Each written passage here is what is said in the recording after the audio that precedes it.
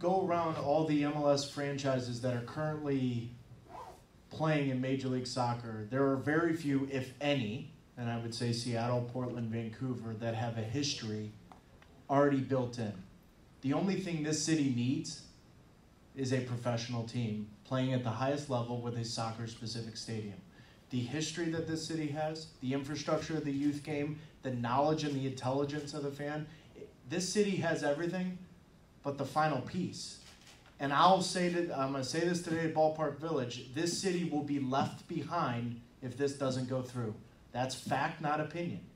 And yet, I look at this city for what it's done, and whether it's the Dan Flynn's and Tim Twellman's generation that have come all the way down, every single generation in this room, the soccer ball has been a part of it. Yet we're going to look back, 2022, 2032, if MLS isn't here, I have a bad feeling that the history and the infrastructure that is already set up for this to be a home run will be lost.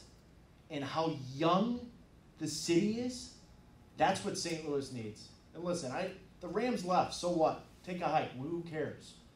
The fact is, soccer is so much younger than anyone realizes. And I come from a baseball family. Bill McDermott would tell you.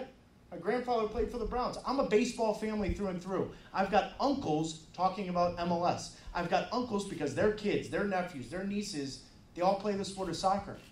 And yet, I don't want St. Louis, downtown St. Louis, to be a city where you get in a car, go to a Cardinals game, go to a Blues game, and leave. That's got to change. And a way to change that is you become more progressive, you become younger, and the one way to become younger, and we can talk taxes and all that, the numbers prove, so there's more money for the city. Fine. We need people coming to St. Louis. I want to fly over the arch, see the lights on, U.S.-Honduras World Cup qualifier, winner of that game qualifies for the 22 World Cup. I guarantee you that will happen here.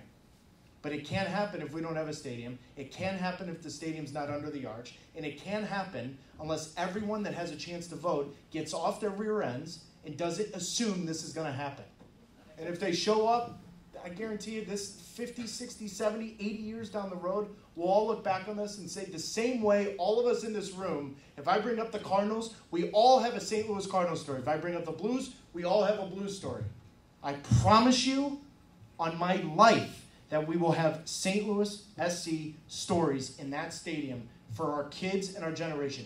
I should have scored a goal in front of a home crowd in St. Louis. I was never given an opportunity. I think it's time that all of us that have a soccer history, we educate and support the heck out of this and tell people to vote.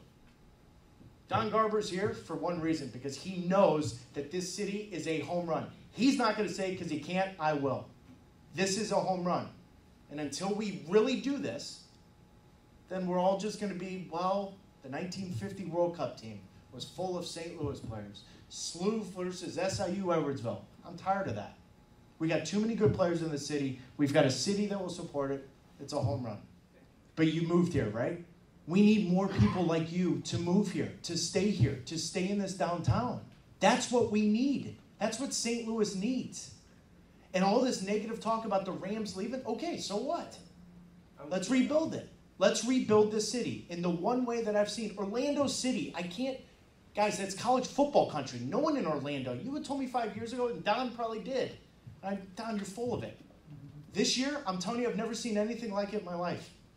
Jose, St. Louis needs a rebirth, and the quickest way to do this is, one, we're going to generate more tax money and all that, fine, is to get younger and to make people go downtown.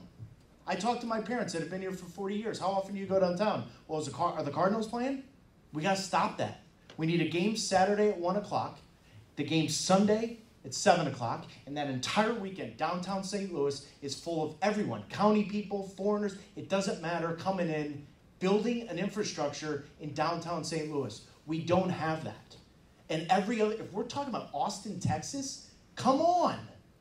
This is St. Louis, Missouri. We need people to stay here. We need people to come here. And unless we do this, then all I'm going to be talking about is St. Louis U High versus Chaminade, which, by the way, I scored a lot of goals against Chaminade, but that's besides the point. I think we're tired of that. The one lesson I learned was we could always had more questions for Taylor.